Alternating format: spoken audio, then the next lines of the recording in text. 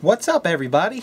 So it's been a while. House has been doing some interesting things, but this is an update for you. I'm going to go ahead and break this down probably into two videos. The first one is going to be the VIC, the rustic frequency. It's got some oscilloscope shots running right now for you. And then the other one is going to be this interesting device right there on my trash can, which nobody's seen yet. That'll be later. So look out for both them videos. So let's get started. The first thing I want to tell you is that well, I'll just show you what I got. How about that? Why talk to you when I can show you stuff? We'll just start out with the cell. So Chris has been working really hard on some drawings and such, and we have now enough cells to do a complete 11 cell unit. There are some extras here. Chris has actually paid for the machining on these, and I'm going to be shipping some of these. I paid for some of them with donation money, and Chris covered the rest, so you can imagine it cost a little bit.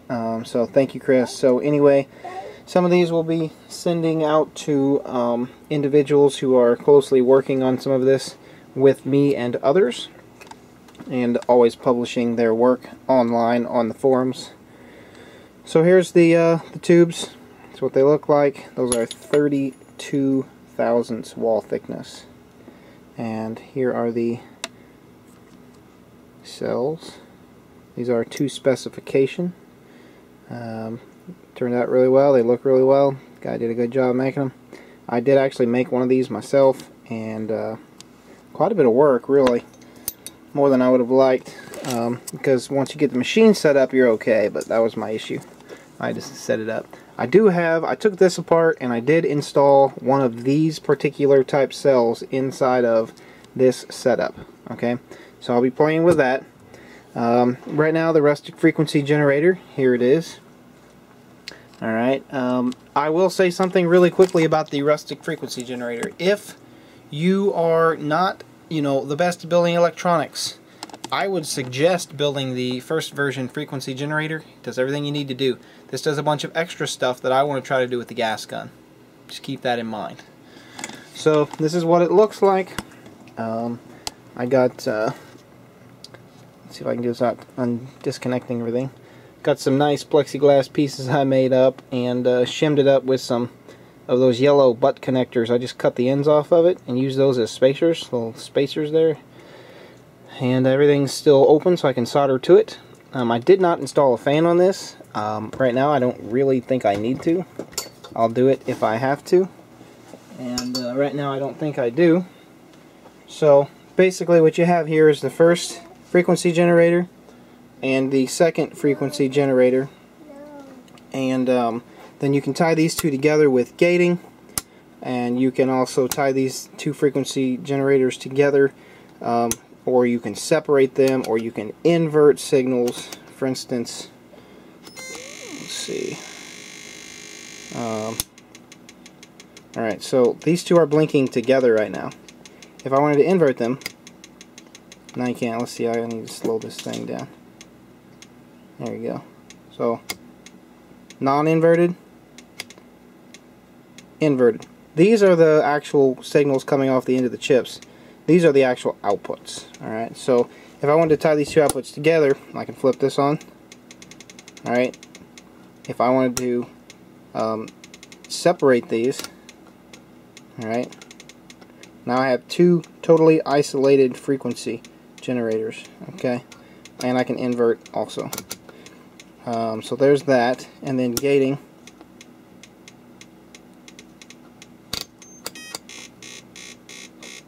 Okay, so this is the first generator that's doing the gating.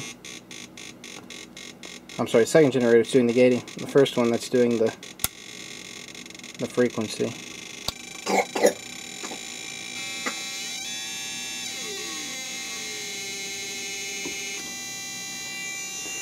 So I'll show you the VIC and I'll show you my signals here. Let's get this all back where I had it.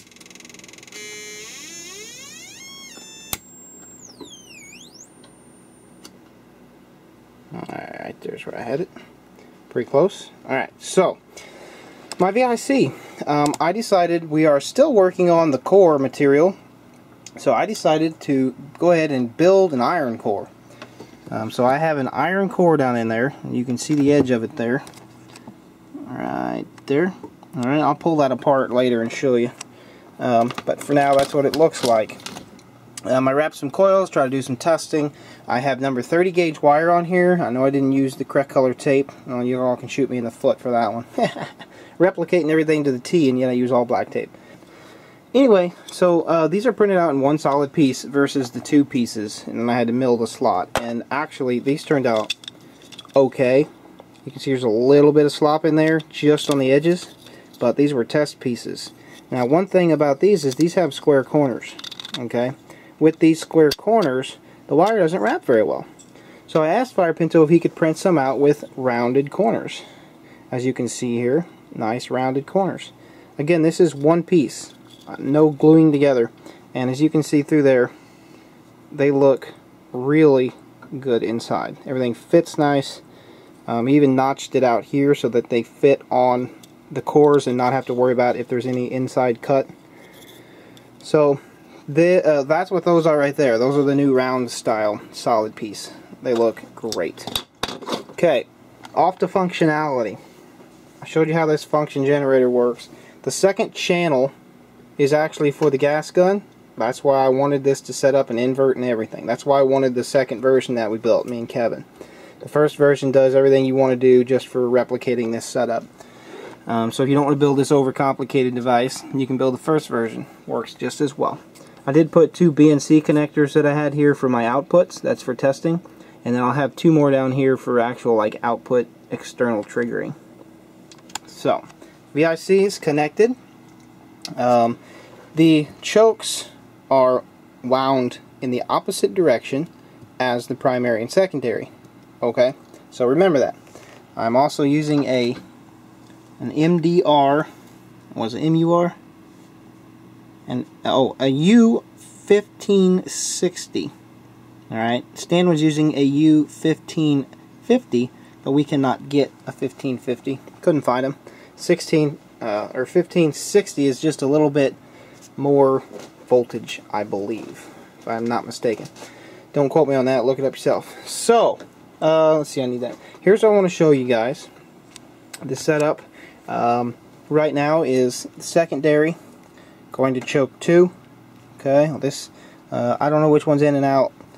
To be honest with you, I'll have to trace that down later. Yeah, that's fine, I'll trace it later. And then secondary is going to C1 with the diode, okay? The cell is not connected. No cell. Completely disconnected. And what I wanted to show you is my waveform. Now this particular waveform only happens at a certain frequency. The lower frequency, you get this type of a waveform. Now, what's interesting is that this is an unpolar pulse. Alright, this one's down, while this one's up. That's what we want. We want that high potential output, opposing each other. Alright, that's the proper signal. And then again, if you can tune it just right, you can actually get that nice opposing sine wave there. Okay, that's only at a certain frequency. All other frequencies, you can see how it starts doing some interesting stuff there.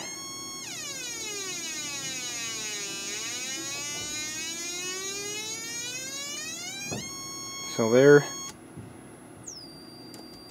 let's see, that's about my max frequency there, about 100 kilohertz.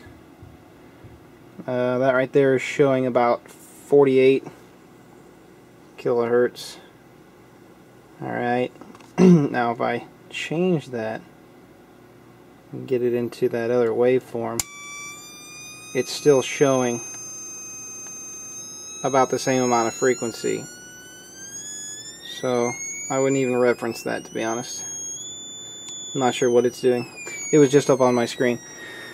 Continuing on here, really that's, I mean, about all I really wanted to show you was that waveform. I've been working with Dave. I don't even know what his YouTube username is, but he just posted a video yesterday about whenever he hooked his cell up, he was able to get the correct waveform because he thought the cell was doing something. The cell was not doing something.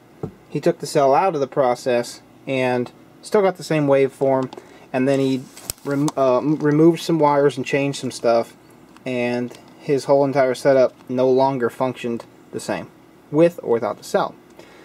I actually have the ground or the reference on the leads. I actually have them right here on the ground. Now you can see without them connected to the ground, I still have that same result. If I were to connect this to the second side of the other side of my secondary here, you can see, because this is an oscillating system, that my reference is moving, so it changes my output. So if I'm on this side of the secondary, okay, my output number 2 drops out. If I go on the other side of my secondary, output number 1 drops out. So you can see that you are reading on the opposite side of the secondary here. Just for fun, it just kills it, and that just kills it. Okay. So obviously, because you're referencing itself. So hook this back up to ground. That's the best signal I get, is when it's connected to reference of the ground on the battery. So again, really what I wanted to show you was this opposing waveform. Now, a couple things I wanted to tell you too. This setup, all the coils wrapped in 29 gauge wire, and I just purchased some 30 gauge wire. Thanks to your guys' donations, I was able to get some 30 gauge wire. I do not believe 29 is the correct gauge. This is from my own testing and my own experimenting. Okay, even at no core, I could not get. That's what this is. This is testing. I could not get the proper readings that I would like with 30 or with 29 gauge. So Hexar over at the forums, doing some really cool stuff. Even built himself a printer to print out his own bobbins and everything. He tried to cast his own cores. Go check that out. It's pretty cool. So right now, this particular VIC is not accurate. I believe I need a little bit less turns on here to do what I want, and the 29 or the 30 gauge wire Hexar has wrapped on his looks really promising. The only thing is he could not take inductance measurements, so we don't know. I'm actually going to go ahead and pop this apart. I told you I'd show you that core. I'll shut this off, and you can just pop these apart. I'll go ahead and disconnect all my leads so I can just have this thing. There we go. Okay. So just pop all this stuff apart. It comes apart pretty nicely. Again, this is just cold rolled or cold rolled steel, flat steel, and I just cut these cores out. You can see the edges are all nice and flat. Now, what's interesting is that no matter if I pull these cores apart while they're inside these bobbins, or I push them together, you can see that they're magnetically still attached. Well, there you go. And no matter if I pull these apart or put them together, if there's a gap between here or not, with these particular cores, it doesn't seem to affect it very much as far as the output signal. So that's kind of interesting. So there you go. I want to give you that update, and then again, watch my next video, and I will explain to you what in the heck this thing is. Okay. Also give you some other updates. William's actually working on some stuff right this split second for the Pulsefire to accurately do what I'd like with this. Again, I'll explain that later. Running out of time. So, peace and love to you all. I really want to say again, thank you for your support. It's needed.